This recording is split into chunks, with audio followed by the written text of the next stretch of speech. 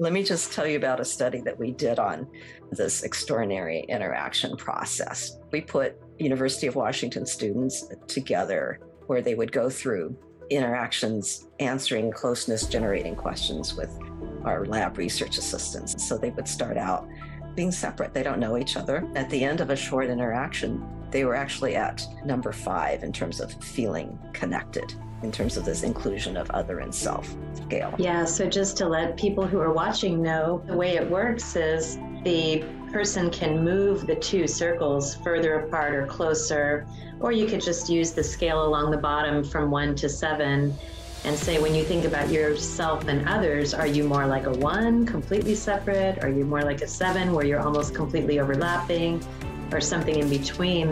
And this very simple scale ends up being pretty powerful, Mavis, doesn't it? It does, yes.